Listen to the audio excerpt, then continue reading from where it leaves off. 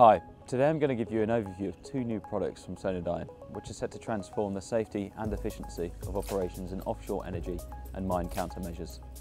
First, let's take a look at the Initiation Transponder 6, IT6 for short. Unexploded ordnance disposal poses a major risk to personnel, assets and project timescales. IT6 helps mitigate these risks. It provides a secure, long-range way to trigger mine neutralisation systems like Viper from ECS Special Projects. The usual way to initiate a mine neutralisation system is to run a shock tube to the surface where it is initiated by an RF signal. This approach has operational limitations as it can only be done in daylight and requires good weather. The IT6 removes these limitations. It's attached directly to the mine neutralisation system via a short piece of shock tube and is initiated via a wireless acoustic link to the surface, which isn't affected by sea state or time of day. Let's take a closer look at the design features of the Initiation Transponder 6. Small and lightweight, making it easy to deploy using an ROV. A magnetic remove before use switch ensures the transponder is only powered on when needed. IT6 uses our wideband 2 signals for secure, reliable underwater communications.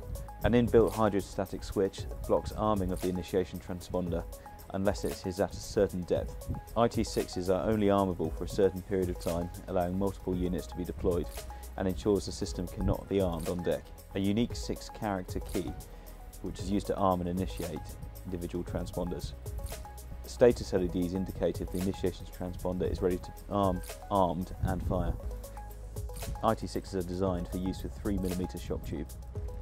And here's the brains of the operation. Our brand new multifunctional deck topside.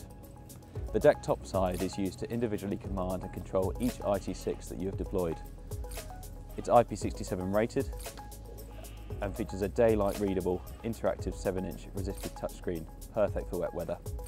A rechargeable battery also provides over 8 hours of continuous use for when operating on ribs like this one, where there's no external power.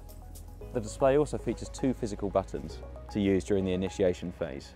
Hold one to arm and press the other to initiate. This is the cable dunker for the system. It provides a secure acoustic communication link between the surface and the IT6. Simply plug it into the transceiver port on the deck topside and deploy over the side. It also comes with 10 meters of cable.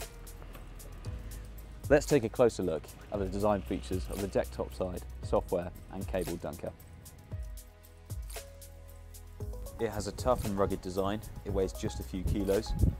It's IP67 rated for backdeck operations in any weather. The intuitive user interface guides the user through every stage of operation, from setup to initiation. 2 additional physical buttons allow for secure initiation sequencing. Log files can be exported for post-operation reporting. There's a choice of power, external or internal chargeable batteries. The dunker can be deployed using its own cable over the side. We supply 10 meters of deck cable as standard, with 20-meter extension cables available as an option. If you'd like to find out more information about our new Initiation Transponder 6 system and find out about how we can help with your UXO clearance missions in both civil and defence, then please don't hesitate to get in touch. Thanks for watching.